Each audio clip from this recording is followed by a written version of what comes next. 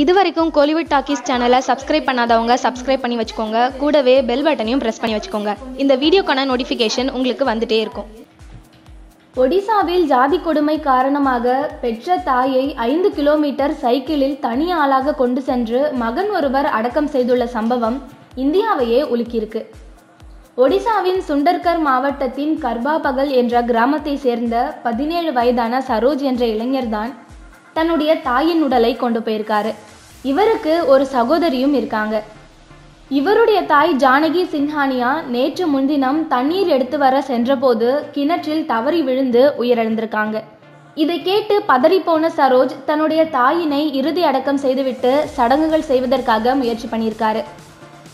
ஆனால் சரோஜ் தாழ்த்தப்பட்ட ஜாதி வர்க்கத்தை சேர்ந்தவர் என்று நினைத்து யாருமே அவருக்கு உதவி செய்ய முன் வராததால் மனமுடைந்த சரோஜ் தன்னுடைய தாயின் சடலத்தை சைக்கிளில் வைத்து 5 கிலோமீட்டர் வரை தள்ளிக்கொண்டே சென்று சுடுகாட்டில் அடக்கம் பண்ணியிருக்காரு. இதற்கென சைக்கிளில் பாடை போன்ற மூங்கில் கொம்புகளை பொருத்தி அதன் மீது தன்னுடைய அம்மாவின் பூத உடலை வைத்துவிட்டு துக்கத்தில் தன் தலையில் துண்டை போட்டுக்கொண்டு தள்ளிக்கொண்டே நடந்திருக்காரு.